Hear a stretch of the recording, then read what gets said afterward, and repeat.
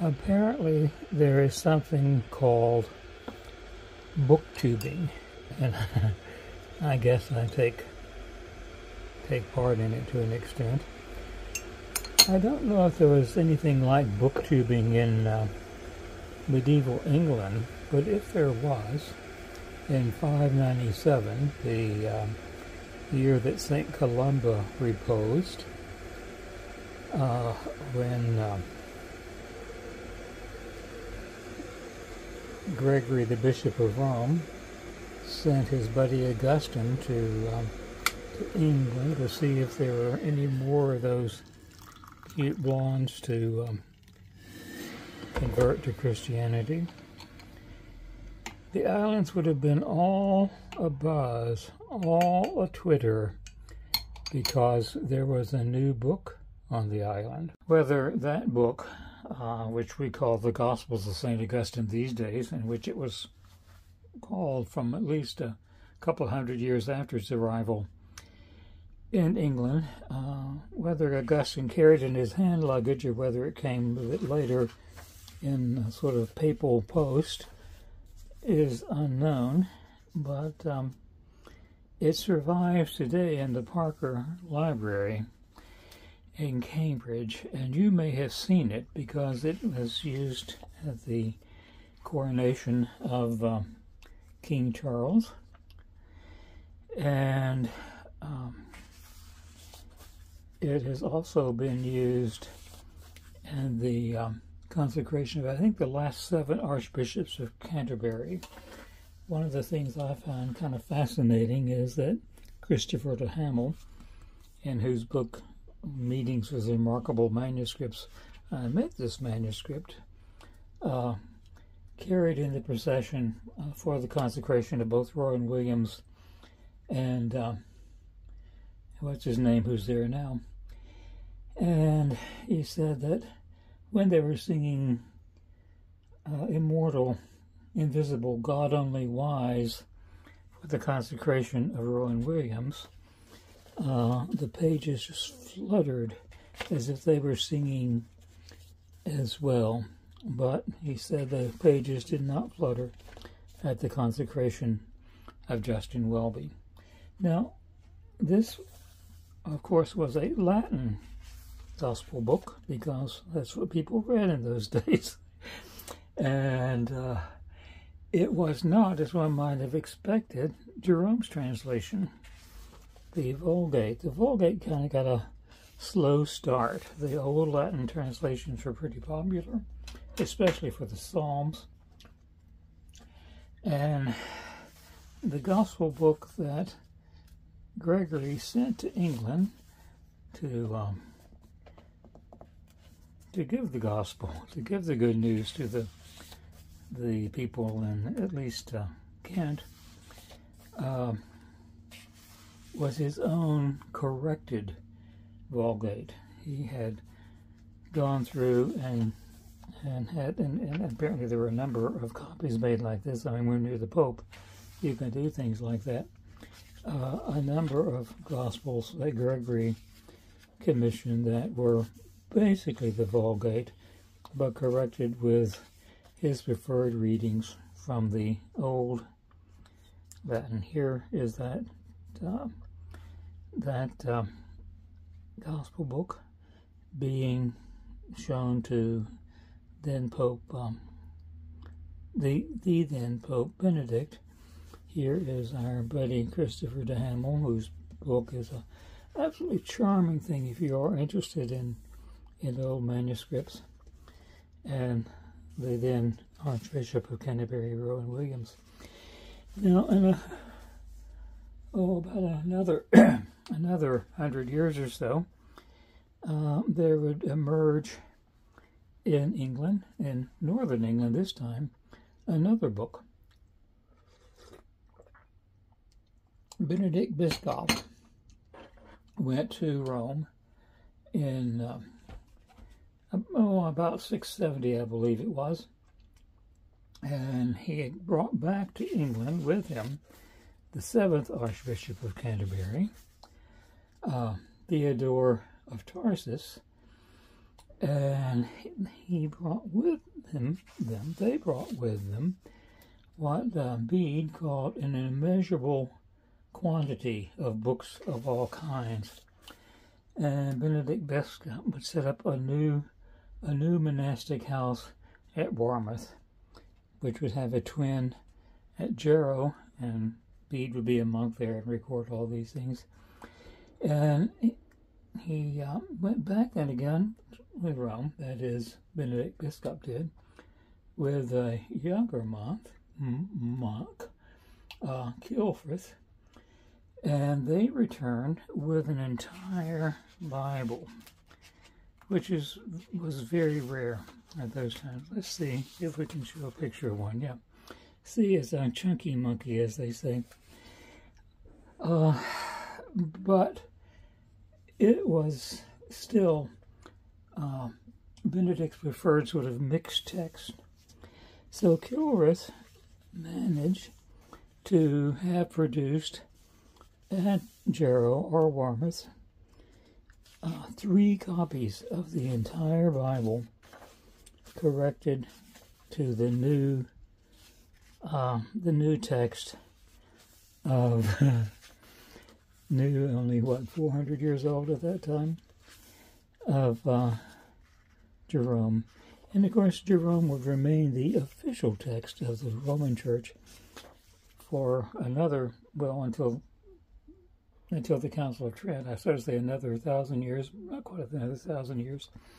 And Pius XII, 400 years later, would agree, 416 from 19, 300 years later, agree that, the text could be translated from the original languages. Now, Ceolfrith made 3 copies of this whole Bible, and the only one that survives, and it's why this is called the Codex Amiatinus, is at a monastery in Tuscany, Amiatus.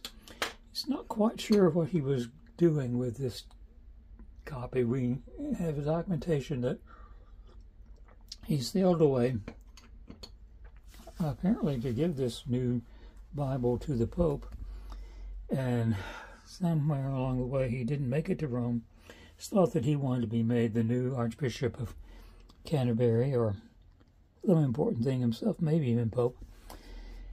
The 2 copies that had been at Jarrow and Warmouth were lost, but this copy remains. Now, I was reminded as I read these early chapters in this charming book, which I completely recommend if you are interested in old books. Here's a table of contents so you can kind of see what you might find there. I've been reading a chapter a night, kind of taking it in doses because it's so charming. So I've gotten as far as the Hours of Jean de Navarre. Charming book. But I was reminded, as I was reading this book, of a Bible in my own life, and thinking about it made me realize a number of things, one of which is just what a remarkable world we live in, a remarkable time when we think nothing of having books. One of the things that Hamel points out in his book, you'll have to pardon my voice, but the air is full of some kind of tree sperm. Oh, excuse me. And I'm stopped up and sneezing. You'd think the trees would be more modest. Anyway, it was the beginning of the 13th century before individuals began to have books in most of the world, in the European world, and it was only the very wealthy. And now, of course, all of us who want them have gazillions of books. I mean, even if we can't afford them, we can. There are free piles all over town. I remember when the New English Bible came out in, what was it, 1962, the New Testament came out? 1961. And I was a lad in the old country, and there were no booktubers in that day. But I saw it at the local bookstore, the only bookstore in town. And if I remember correctly, it cost $5. It was a lovely blue volume. And it was quite remarkable. It was kind of ahead of its time in that it was laid out in single columns. And has, oops, this is the Apocrypha. One of the nice things about this edition, by the way, is it puts the intertestamental books, as they call them sometimes, between the Testaments, laid out in single columns. And I was not aware of textual criticism then, so, you know, the passage about the woman caught in adultery is sort of an appendix to the Gospel of John. It says young woman instead of virgin in Isaiah. I don't know why these people aren't familiar with Jerome's quite sophisticated explanation of why he translated Alma, because Jerome kind of liked the Hebrew text, but he was convinced that virgin was a good translation in that context. It has the longer ending of Mark's Gospel, for instance, stuck. I mean, you know, an ending will be at the end, but it has a little note explaining how not all manuscripts have this. But it cost $5, and I couldn't afford it. I was impressed by it. I mean, gosh and golly, look who recommended it. I don't know what I paid for this particular copy, but almost nothing. And I like this kind of copy with a certain provenance. But see, all these biggie churches. I hope my voice lasts to the end of this video. Sorry. But I wanted to make it today because I think I'm going to be out of town next week, and who knows what I'll do. That seemed well recommended. Well, I remember when the paperback edition came out, and I think it cost $1.25. Paperback edition is just the New Testament. And that seems like not much money, but at that time, of course, well, I don't know why I say of course, you guys don't remember this, most of you. You could get paperbacks at a rack at the drugstore for 15 cents. So I got the paperback. And then it was hardly any years later that the Revised English Bible came out. And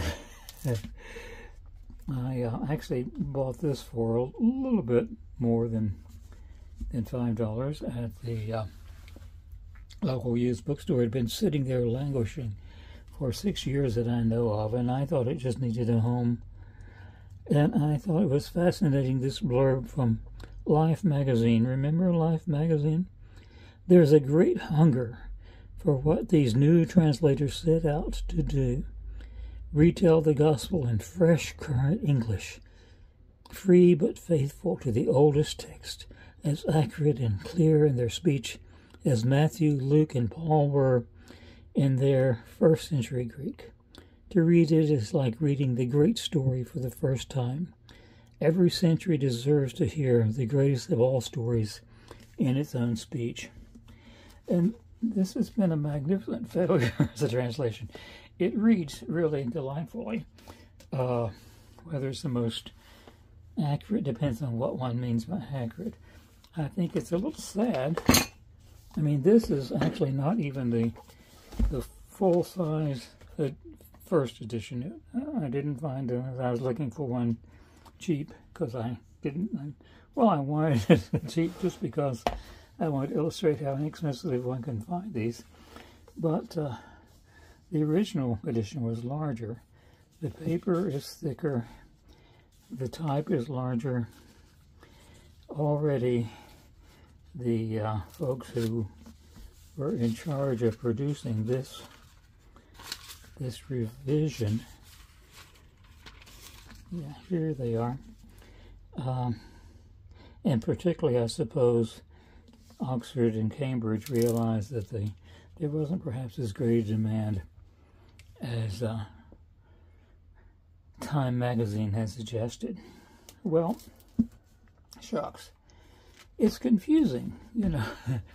It was one thing when a new translation came out every couple of 100 years, and you were writing them out by hand, and you were the Pope, and you could have all your favorite translations combined in one volume.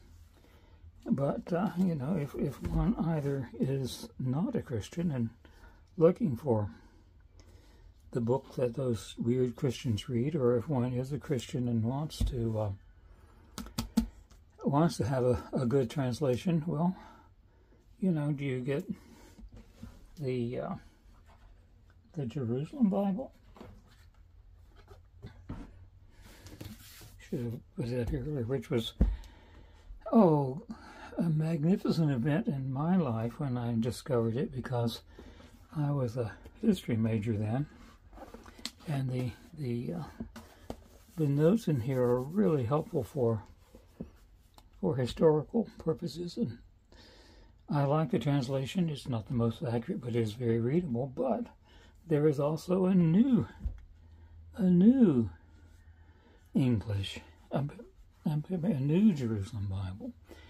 And of course, you know, there are King James only folks, but there's also a new King James version, which is part of the Orthodox basis for the Orthodox Study Bible.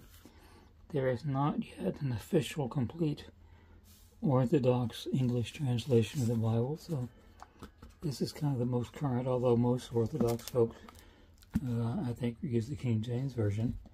One of the nice things I think about the English Standard Version is that although it is a revision of the Revised Standard Version, or a revision at least of the New Revised Standard Version, you can't tell that from the title page. You know, if you just, and this may be one of the reasons this translation is so popular. English Standard Version, how solid does that sound? Pretty solid. So anyway, you know, I was just thinking about how having inexpensive books is, of course, delightful, but it can also be a bit confusing and even bewildering. I have piled up here 1, 2, 3, 4, 5, 6 volumes of the Bible, and I can look to my left and there's another one, and a couple of New Testaments and little bits and pieces. And I try not to have too many copies of the Bible around. Too many different translations of the Iliad or the like, because it gets confusing. Which one do I read? Which one do I know? But we do live in that sort of world, and it's very easy to think that it's just better than it's ever been, and it very well may be that is true. But it's also true that it is a pretty confusing time to live. I didn't start out to make this a video about confusion. I just meant to mention how accessible things are these days that were not accessible to even to rich people before the 13th century. How, you know, there are whole YouTube channels devoted to a new book every day, and I confess I'm a little tempted to do that myself. But after a while, there gets to be kind of an overload. I mentioned that I am rationing myself a chapter a night from this book, because, you know, I want it to last. I want to have a little time to read, mark, chew a little bit, and really digest. what I'm reading. And when we have so much stuff to read, stuff with, you know, not only the scripture itself, but all sorts of notes to go along with it. I'm not, interestingly enough, I'm not, you know, opening this to notes, but believe me, they're here. Yeah, there we go. And this is the delightful edition of the New Jerusalem Bible. But you can skip through the whole thing just reading these little bits and pieces here. Or you can get distracted in the Jerusalem Bible by the sort of chain references and all the little historical bits, and that's fascinating and not a bad thing to do, I suppose. Or in the Orthodox Study Bible, you know, you need to, if you read it, you'll quickly be told that where these bits and pieces are fit into the liturgy of the church, and that's good stuff to know. And it is, of course, fascinating to be reminded that once upon a time you couldn't order a book like this for, I don't know, less than $30. But there is also, I think, a value in just the text, or as they used to say in that detective story, just the facts, ma'am, just the facts, and not have such a wonderful wealth, because, well, too much of a good thing is too much, even if it is a good thing. Well, I would, of course, be curious to see how you make your way through the forest of conflicting translations, whether of the Bible or the Iliad or, Dante's Inferno or anything else that you might like to read. And I think that I'd like to end this video with this psalm, because it kind of brings us back to what the point of all these books ought to be, because we shouldn't be satisfied just with the books, but what the books might show us. This is a psalm of David when he was in the wilderness of Judah. O God, you are my God. Earnestly I seek you. My soul thirsts for you. My flesh faints for you, as in a dry and weary land where there is no water. So I have looked upon you in the sanctuary, beholding your power and glory. Because your steadfast love is better than life, my lips will praise you. So I'll bless you as long as I live. In your name I will lift up my hands. My soul will be satisfied as with fat and rich food, and my mouth will praise you with joyful lips when I remember you upon my bed and meditate on you in the watches of the night. For you have been my help, and in the shadow of your wings I will sing for joy. My soul clings to you, your right hand upholds me. Glory be to the Father, and to the Son, and to the Holy Spirit, both now and in the ages of ages. Amen.